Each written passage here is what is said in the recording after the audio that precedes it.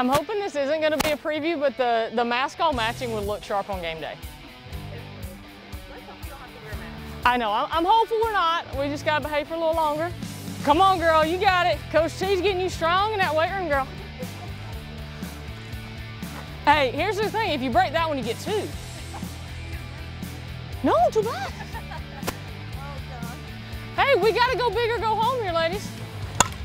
Good, Maddie. Feel how balanced you are right now? Yes, you're really using your lower body to fuel your hands for speed. Good. Good, good, good. I remember actually doing one of those drills at a camp that you were at, that I was at. Okay.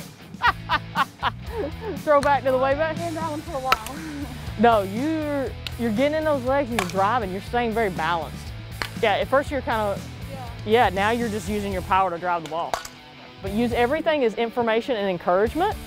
Don't use it as discouragement. That's what pitchers want to happen to you. They want to discourage you in your first at-bat so that you're not prepared to be successful in your future at-bats. Okay? We need to fight for our successes.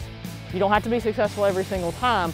Use that information to get what our game calls as success, and then you're going to be in a great position to execute as we need. There! Here's the thing. You swing and miss that one, you feel bad, pitcher feels good. You do that, pitcher feels bad, you feel good. There! See, that's what you do. You use the pitch before to adjust for that one. There! That's your great adjustment. Good job. There! Whew, that made my ears scared. Good job. There! That's your attack. Good job. Ooh, you messed up. I know, I had to behave myself today. My big thing is to like don't mumble so bad, because I know I mumble, and then the mask. When I was throwing BP, I'm like, they probably think I sound like,